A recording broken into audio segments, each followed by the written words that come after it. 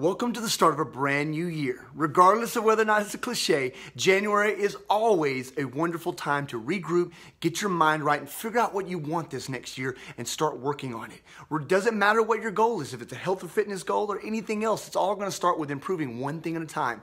And the research is very clear about this. If you or I want to make improvements in the future, we need to do it one thing at a time. When we try to do two or more things at a time, it says that most likely we're going to be unsuccessful. Doesn't mean you're not, but try improving one thing at a time. The trick is to figure out what that one thing is. When it comes to health and fitness, there's some big areas that you want to work on. You want to find the area that needs the most improvement. When it comes to health and fitness, regardless of whether you're trying to lose body fat, gain muscle, anything else, or just improve your health, it all starts with a foundation. And that foundation is this.